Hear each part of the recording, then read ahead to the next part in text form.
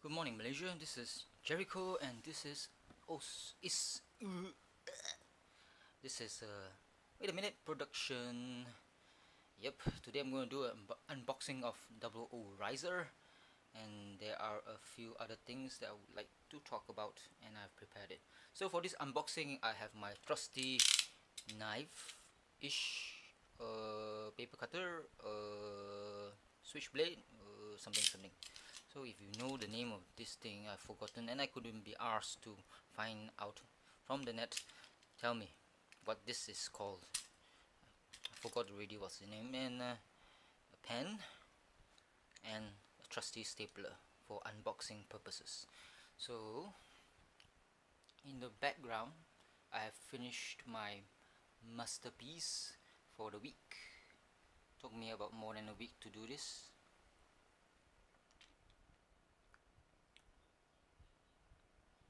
And I know the face is a bit small compared to the whole body. Well, you can call it a modern art, or they call it impressionist or something, I'm not sure. As you can see, it's kind of like black and white, but my theme or my motive for doing such things is to have a certain color in a small way that will become a focus of the black and white painting. But if you can see, I don't know whether you notice or not, but there is a color there that is hardly noticeable.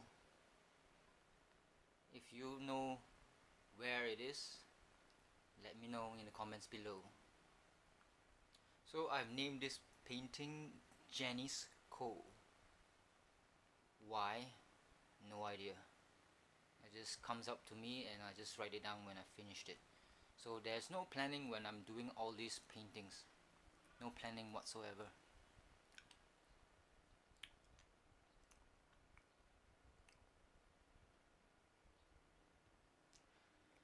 Okie dokie. Should I go on unboxing? Okay, I will unbox first before I talk about the other stuff. So this is a Double O Riser Celestial Beam Mobile Suit GN0000 plus GNR slash dash 0010 from Daban model. The rumor has it in the Laoyat pirated Gundam forum, it says the Daban is actually a very good quality maker, and also in the same vein as Gogo model. The only difference between them is Gogo model do recast of resin kits, which are not from Bandai, but this Daban model outright copies most of the designs of what came out from Bandai. So retail price is 140 ringgit, and I got it for 70 ringgit. Could have been cheaper. I would prefer it to be 50 ringgit. So it's a master grade, and the box is kind of small, but I think it's packed to the brim because it's kind of heavy for a small box. And this motif has been repeated many times by Daban model, TT Hongli, or whatever. For example, the Psycho Gundam, I think is from TT Hongli. The box is very small. The real version, or the one that is from Bandai, the Psycho Gundam Mark 1, the black one, that one, the box is similar to this size, but the one that is made by TT Hongli has this, about this much gone. Means half of this box is dedicated to the Psycho Gundam. So it's a small box and it's packed to the brim. Hopefully the box will hold on to its integrity and structure, as to not crush the runners inside, therefore making the work of us modelers much easier. So this is a master grade Gundam, and as you know, if you've seen my previous casts or productions, I don't like master grades. They are a bit too small. I prefer perfect grades, and I'm eagerly awaiting the Strike Freedom Gundam. Even though I don't like the designs, but since it's a perfect grade, I might add it to my collection. and I haven't even started on working on my Strike Rook 1 hour 60 perfect grade plus the Sky Grasper. That one I bought at 120 ringgit, and I know, gasp is from GHD. A lot of people say that GHD is shit, and it might be true, because if I wanted to like find out about reviews about GHD, but there were none in the YouTube. And some people do make reviews on units that are not currently reviewed in the YouTube, and I guess a lot of people try to stay away from GHB even though it's not featured in the YouTube at all. So there's a vacuum there, somebody has to review it, but I guess a lot of people stay an arm's length, or in my case a dick's length, which is longer than my hand or my arm. So the ones that I wanted to find out about from GHD were the 160 no grade Exia, I think. No, I think it was Exia, or yeah, it should be Exia. So it's a GHD. So, and there were a few more. I can't remember. Yeah, there were a few more from this Bumi Utara. I went to this Bumi Utara and I wanted to buy the two TT Honglis, the white Shin Matsunaga white Zaku, and also the Tri-Star Zaku. I think I can get it for 40 ringgit, but then again, when I was there, I was thinking, I have already the the black grey box, black and white box, the classic Zaku 2J version, where all the grunts use, the green one, and also the Johnny Ridden red Zaku. If they had that Char's colors, Char Aznavour's colors, I might consider buying it, and if it was 40 ringgit or less, I would do so. So I didn't buy the Tri-Star and the Shin Matsunaga Zakus. And I browsed around in Bumi Utara, and there was like a what do you call it? Let's see.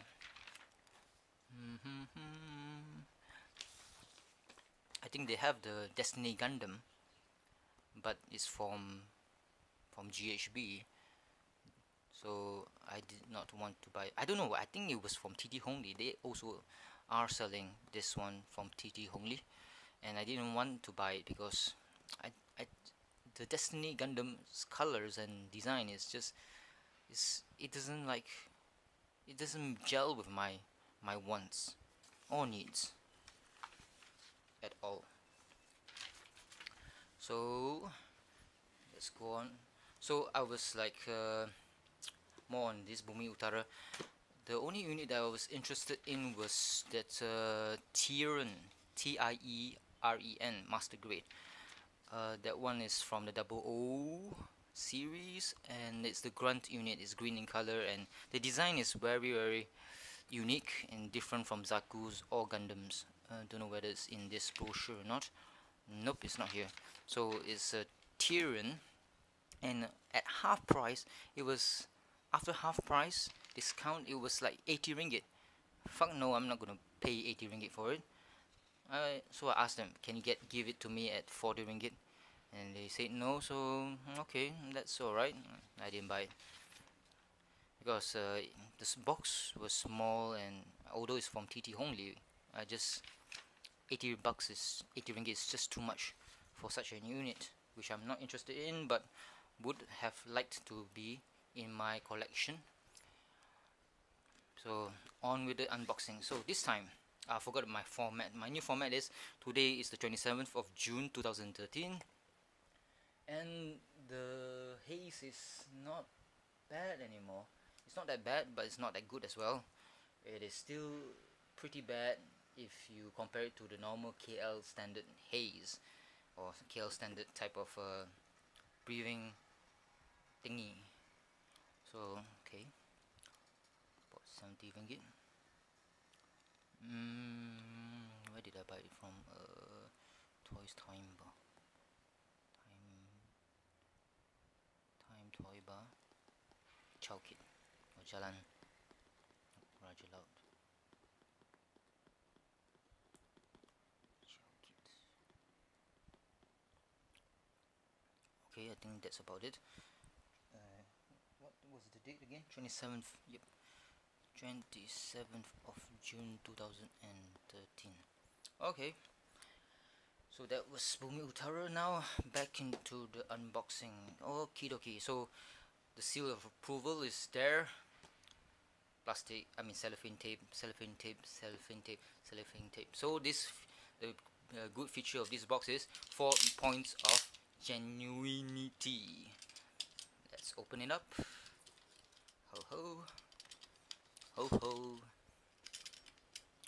ho ho, and ho ho. Okie dokie. Time to set you down.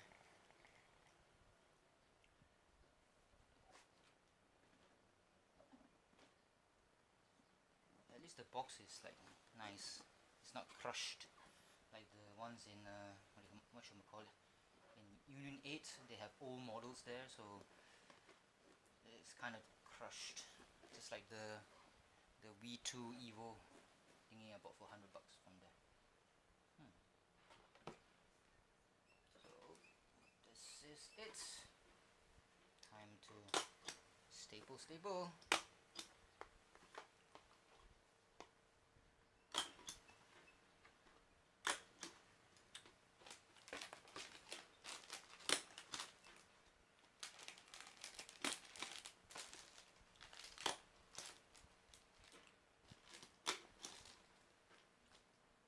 Okay, that's done. Now we have this. This is for, I think, the side skirts and also the wee fin and the little fellas there. This is for the green thingy where you can see the lights. I don't know whether this unit gives me LEDs or not. I think it does.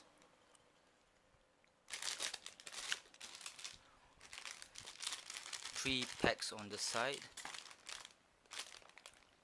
The beam sabers, I can see the pink ones, and the Orizer seems to be kinda small. And these are the GN drives, I think, or something like that. I'm not sure. They are screws and they are LEDs. Whether they work or not, I'm not sure. I think the batteries come separately. Why? Because batteries are kind of expensive, and also they kind of leak as time goes by. So you don't want all your products to be full of chemicals, right? So I'm not sure. This is TT Hongli, it's from China, so most likely it's full of lead for the coloring. So it's kind of like dodgy and risky to buy stuff from China, even though it's cheap, but in the long run it might actually kill you. There are so many instances where paints for kids were recalled in Britain and America and wherever. Asia, I'm not sure, because you know, quality in China is just terrible. The quality control, they would really benefit the country itself, China itself, from what do you call, health and safety agency. Of course, I don't want it to be as bad or as powerful as the ones in Britain, because there were so many regulations in Britain that everything was so convoluted and so confusing and so ridiculous. Sometimes some police officers are advised not to jump into a lake to rescue a drowning man, because they are scared that the policeman would actually drown himself, and the policeman's family can actually sue the police force for such and such because of negligence and whatnot. So yeah, it's kind of like ridiculous in Britain. So, but if that can improve at least 50% of the quality of goods from China, so be it. You have to like sacrifice and have a drink with the devil. So yeah, the food in China as well, like eggs and salted eggs, and those eggs sometimes when you're making salted eggs, right, Normally they use duck eggs because that's the best, but as a substitute, duck eggs are pretty expensive, so they substitute it with chicken egg. And the difference between a chicken egg and a duck egg is the duck egg's yolk is very red, and to mask it, to change, to make the chicken egg more like a duck egg, they inject a chemical into the chicken egg, and that chemical is kinda carcinogenic. So that's one of the examples of quality control in China, just for profit. So this is another big thing with a lot of pink. I think it's a sword. I don't know what it is. So I hope everything is inside here. With this 4 cellophane tips, it should be all in. The runners are okay. All of them are alright. Yeah, the O-rise is kind of small. Oh well, it's a master grade. What do you expect? So the booklet.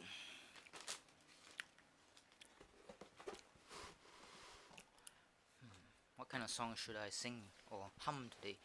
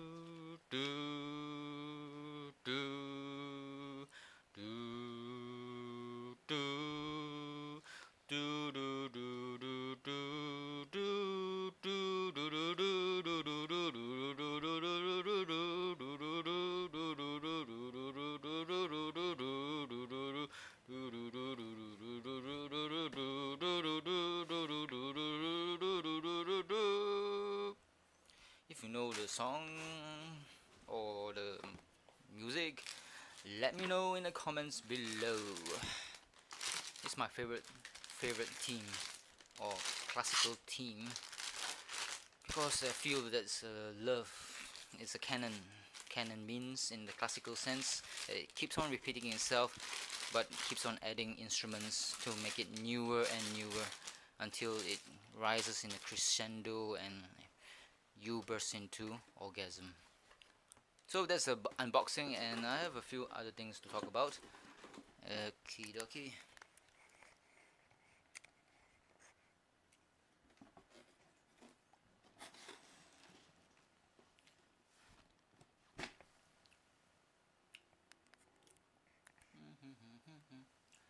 So when it comes to laptop, I haven't bought my lovely GX70 from MSI yet. I had to do some research first. So I went around Laoya and went to see iUniverse Technology, and this Andy Chia is the manager. So if there's any problems with it, this company or small little shopping lot will get the full brunt of my wrath. Any problems at all if I were to consider buying it from them, because I went to the net and see whether there's any problems with iUniverse. So far it's like there's only one. I think it's a gaijin or a foreigner that says, oh, the people there were rude and they didn't want to take my accept return products, and that was in 2010. So there were not many negatives at all, but there were not many positives. Actually, iUniverse Technology is unknown. I'm not sure. So pertaining to GX70, I tried to phone the Media Forte Sendirian Berhad. I think they are the official distributor of MSI products in Malaysia, and yeah, they're quite stringent, and they only reveal the price of the GX70 to people